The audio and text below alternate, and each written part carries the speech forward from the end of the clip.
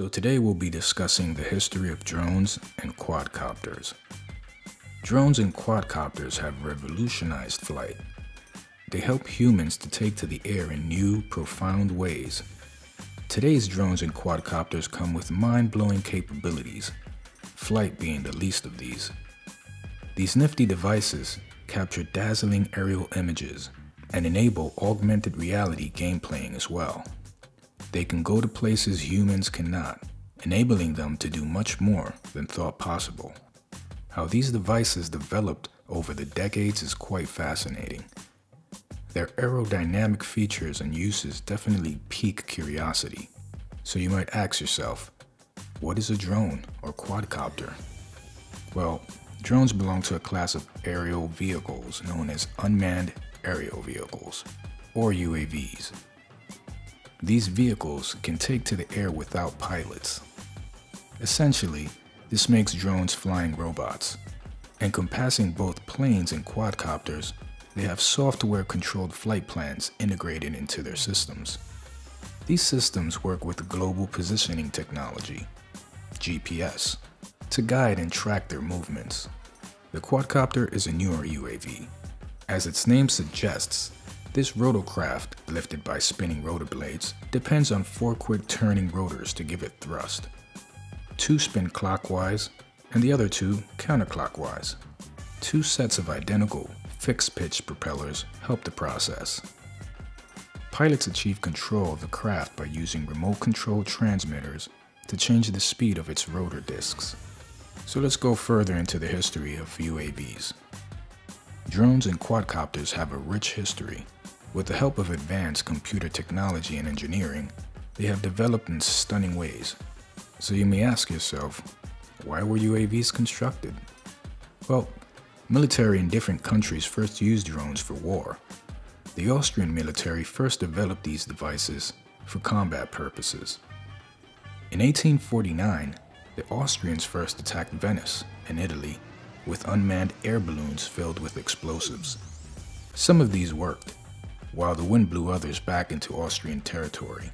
Though not as technologically sound as today's UAVs, they showed potential. Planes with no pilots appeared after World War I. The Hewitt-Sperry automated airplane, developed by Elmer Sperry of the Sperry Gyroscope Company, was the early version of today's aerial torpedo. The American military soon turned standard E-1 planes into drones. One of them, the Larynx, was a little monoplane that could fly on autopilot after being launched from a warship. Other automated aircraft developed by the US and British military soon followed. The first mass-produced airplane was the brainchild of Reginald Denny. A successful Hollywood actor, he pursued his interest in remote-controlled drones and formed Reginald Denny Industries. The company produced the radio plane, which he enhanced for the American military in World War II. The US military experimented with these remote-controlled drones and built a variety of aerial torpedoes. They used these aircraft as target drones during the Cold War. These drones were capable of collecting radioactive data as well. Now let's talk a bit about the first quadcopters. Quadcopters were among the first vertical takeoff and landing vehicles, or VTOLs. Earlier helicopters used tail rotors to counterbalance the torque or rotating force, generally by a single main rotor. This was wasteful and inefficient. Engineers developed quadcopters to solve the problems that helicopter pilots had with making vertical flights. The first was the Oehmichen II, invented in 1922 by Etienne Oehmichen. In 1924, he accomplished a flight trail of 1 kilometer, or 0.26 miles, in a closed circuit at 40 kilometers per hour. After that, the Converter Wings Model A quadcopter, designed by Dr. George E. Balthazat, appeared in 1956. It was the first to use propulsion, or a propeller's forward thrust, to control an aircraft's roll, pitch, and yaw. The Curtiss-Wright VZ-7, also known as the VZ-7AP, developed by the Curtiss-Wright Company, followed in 1958. It was designed to be a flying jeep.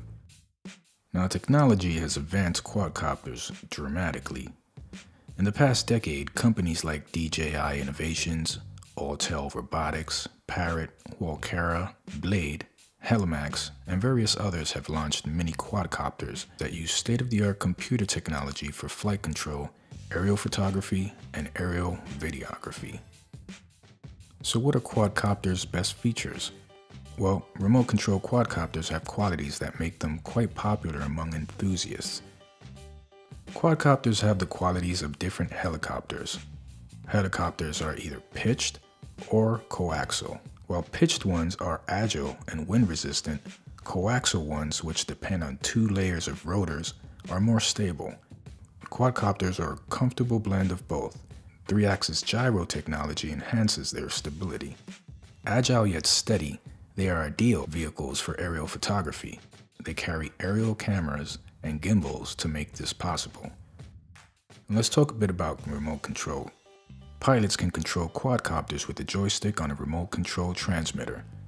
A receiver on the quadcopter processes the pilot's instructions. The pilot's signals combine with output from the quadcopter's altitude sensors. The flight controller then signals the electronic speed controller, or ESCs, which in turn move the quadcopter's motors.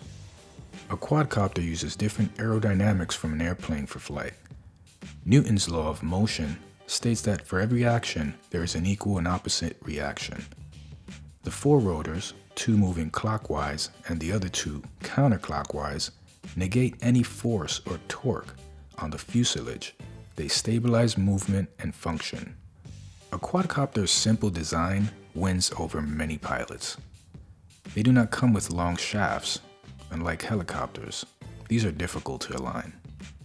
In conclusion, drones and quadcopters with extensive history and capabilities are the devices of the future. In times to come, humans will find it difficult to imagine life without them. Thank you so much for watching. If you enjoyed this video, please add a like below. Also, you can subscribe to the channel and be notified on future videos just like this one.